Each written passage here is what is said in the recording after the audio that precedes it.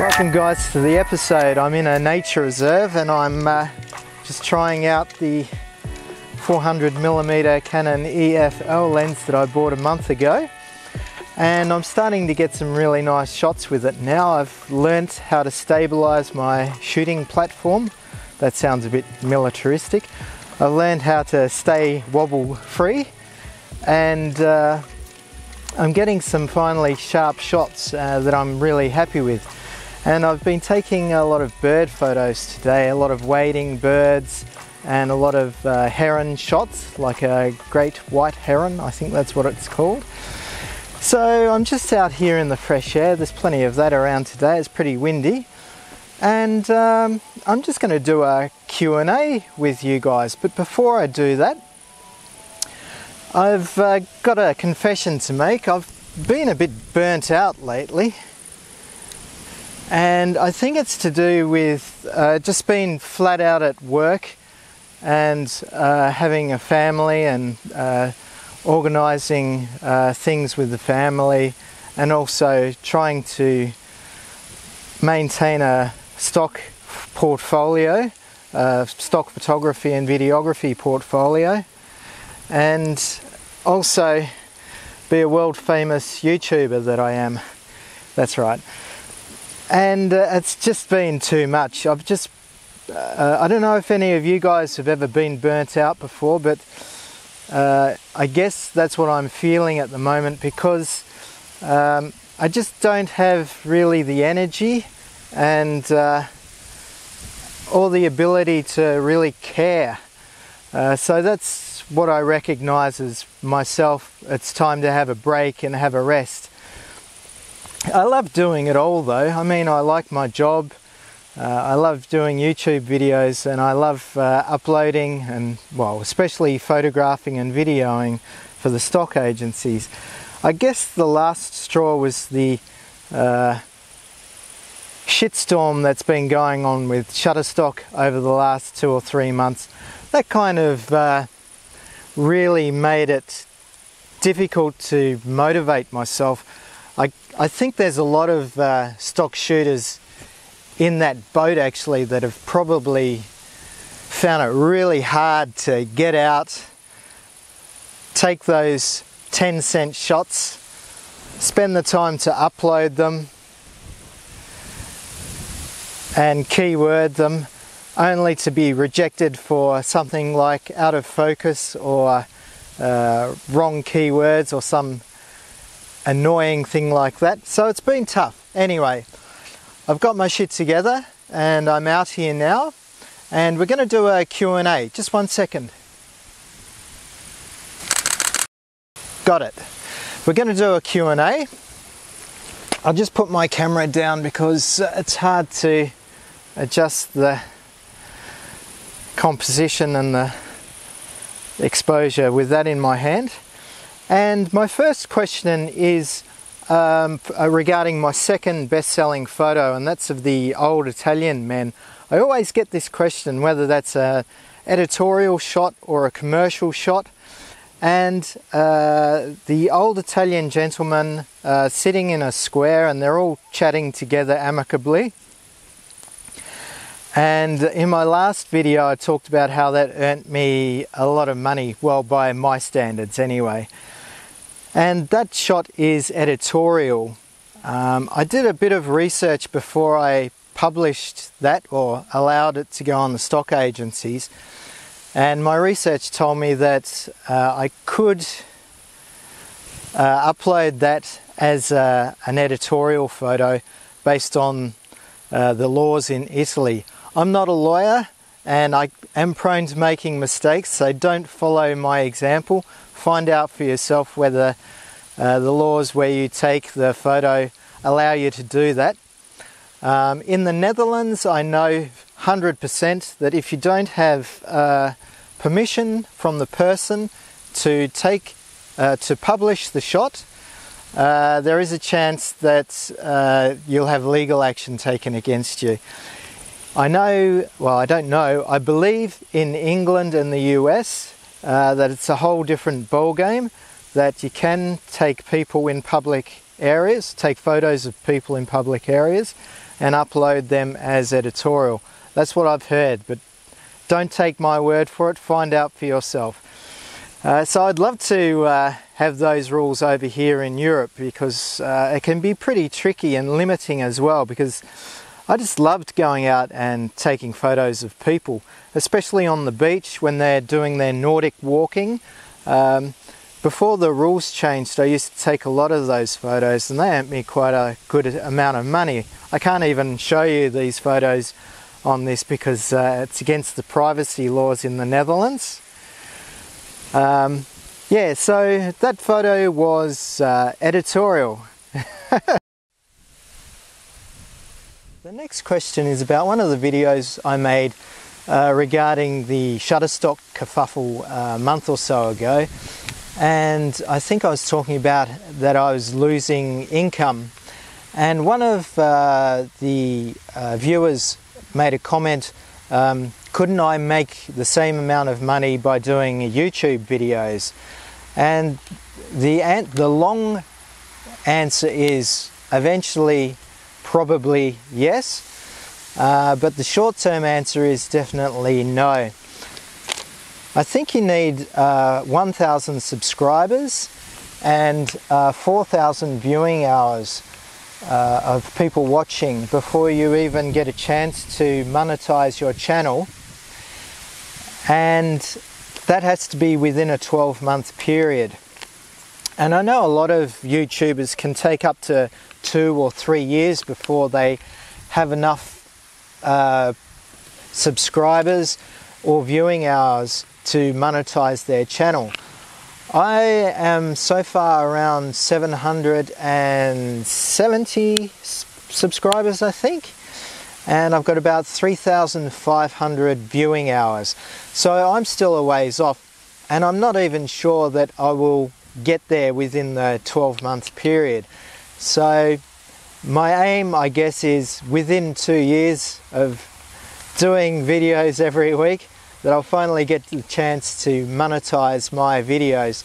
But it's going to take at least another 6 months, and even when you monetize your channel, there's no guarantee that you will earn a lot of money, especially perhaps the level of money I was earning with stock photography and videography.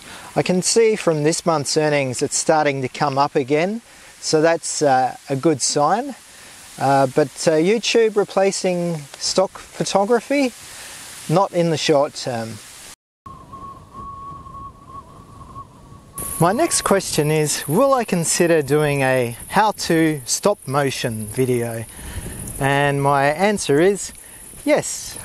I've never done a stop motion clip before, so it sounds pretty interesting to me as well, so I'm going to give that a go.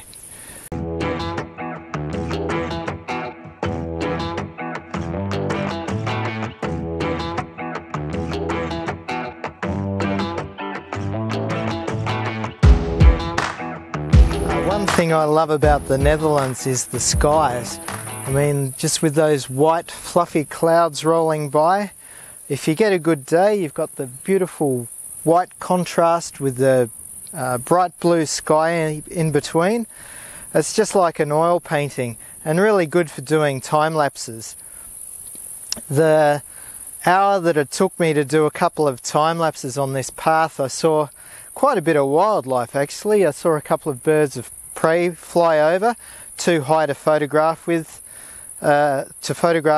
unfortunately, and I saw this massive locust, or it was either a big green locust or a cricket.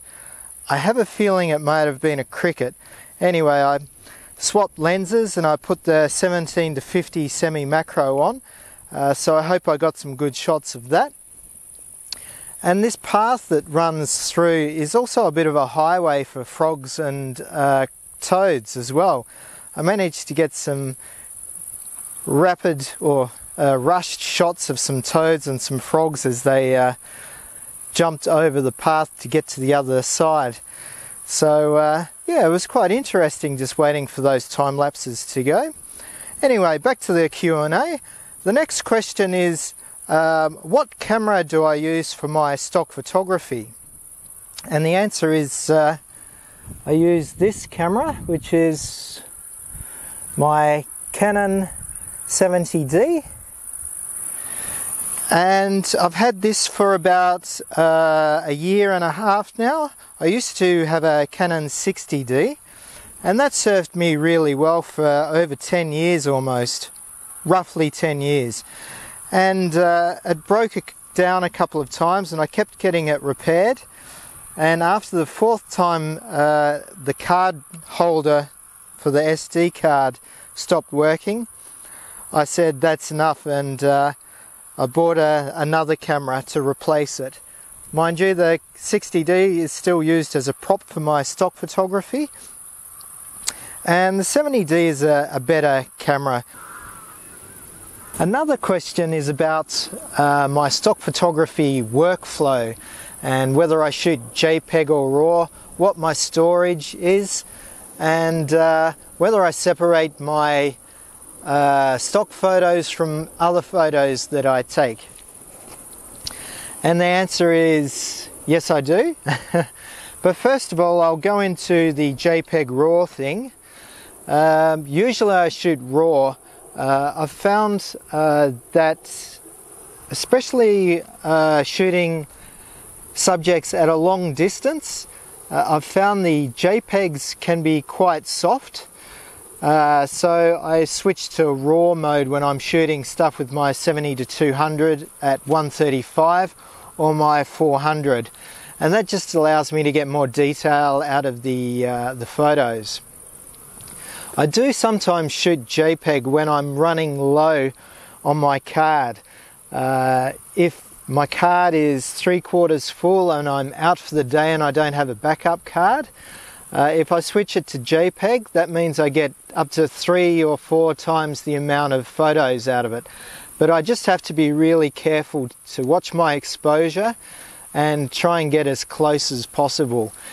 Because, yeah, the difference in quality can be seen, especially on the 70D crop sensor, which is not exactly a low light beast or a dynamic range beast. What I use for my storage is Western Digital external hard drives. I've got a number of them ranging between 2 terabyte and 4 terabyte, and they have never failed on me unless I drop them from a great height on the floor, which I've done a couple of times. Then they do fail, they just don't work anymore. But these Western Digital hard drives that I've been using, I could recommend them from my experience. They're just really good, they're reliable, and they're not too expensive. They're not going to break your bank either. So you can get like a 4 terabyte hard disk from Western Digital, and it'll take you ages to fill that up. I do recommend you back that up with another one, just so you, in case you do drop it on the floor like I did, that you do have backup for your videos and shots. And my workflow with stock photography and videography pretty much revolves around Lightroom and Adobe Premiere Pro. Once I've exported the photo or the video from those software programs, I export them into a dedicated stock photography and videography folder. The wind's making my eyes water a bit. And they're just dedicated folders, and I have a backup on another external hard drive with those files as well. I keep them separate from family photos, for example, and other jobs such as portrait photos or group shots for work. So I know exactly where to go. So that's my workflow.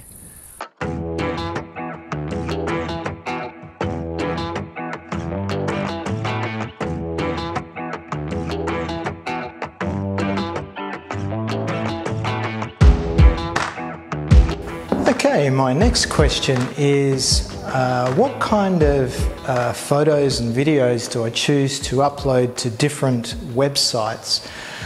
And can you upload the same images and videos two different websites. Some stock agencies take different types of images. For example, Adobe Stock, unless you have a certain amount of images and videos on their agency, you are only allowed to upload commercial content to them, videos and images.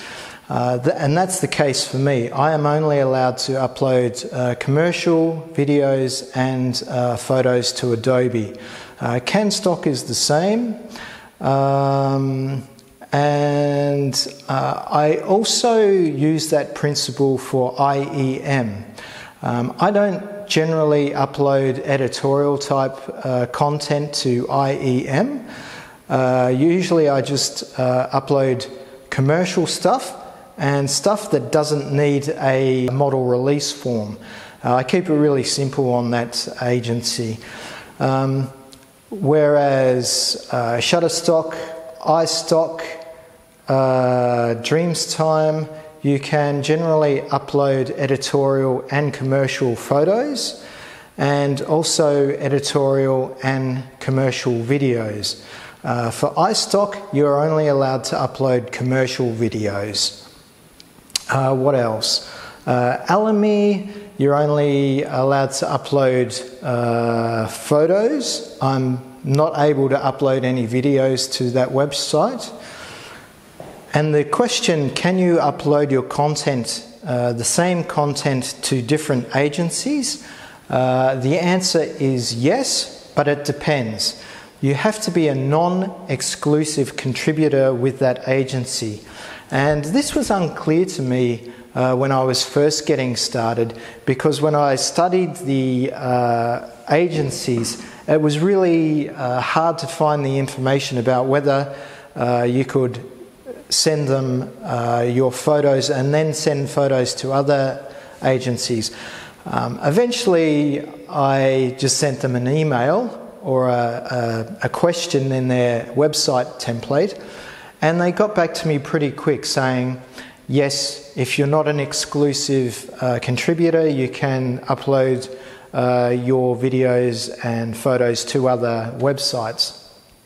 You have to be careful with some agencies. With Shutterstock, Dreamstime, iStock, Alamy, and a few others, if you're non-exclusive, you can send it to other agencies. But I think some of the high-end agencies, they have different rules for that. So if you're unsure, just contact the agency like I did and ask them the question directly. It's better to be safe than sorry. Another question I get, I'm not sure if it's from Blackbox employees or people who are sponsored by Blackbox, but I get asked, why don't I contribute to Blackbox?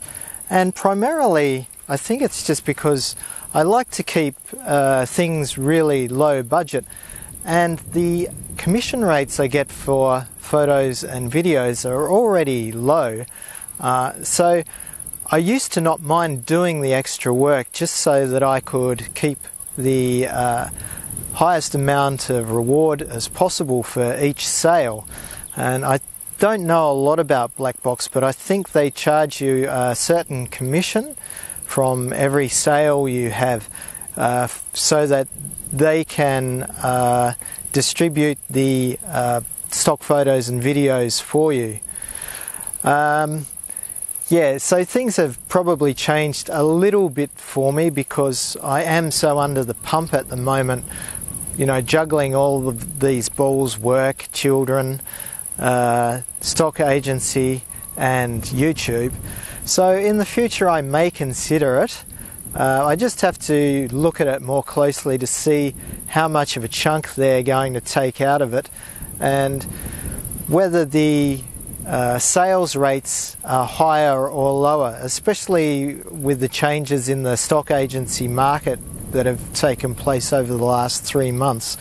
So previously I didn't want to give them any money to do my work for me because I was happy to do the work.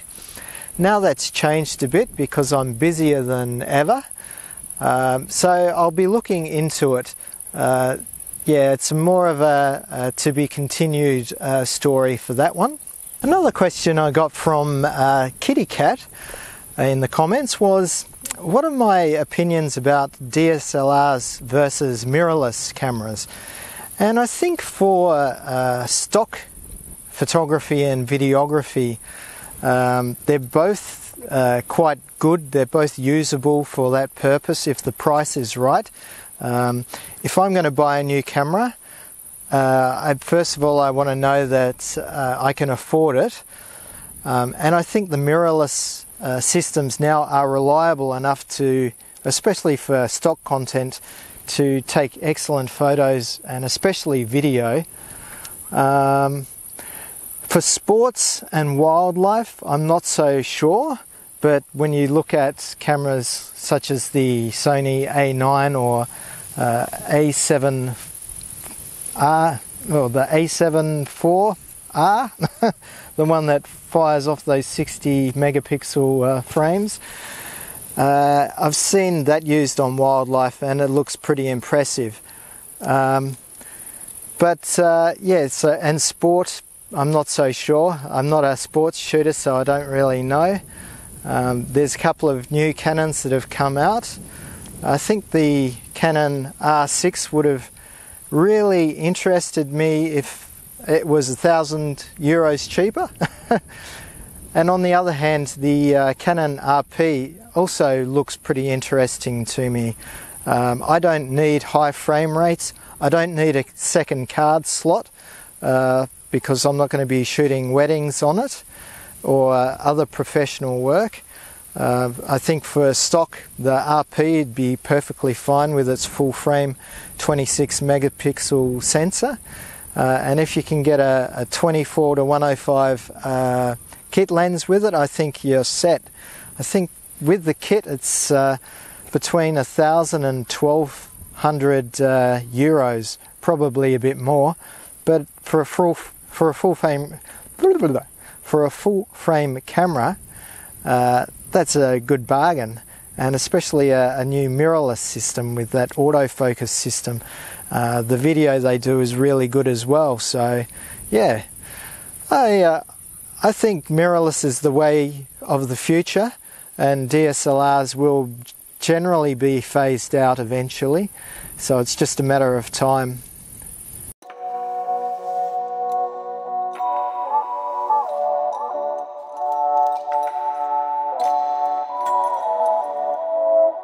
Well, I've had a really great day walking around this nature reserve. It was a bit tough for me to start out on this video because I really had to force myself to actually leave the house today and just get out and take photos and videos. But like always, once I'm out here, I just feel free, I feel happy, I feel alive. So it's great to get out, and I'm really glad I could share this with you guys. Feel free to like and subscribe if you haven't done already, and click on that bell notification. And I really look forward to seeing you next time on YouTube. See you!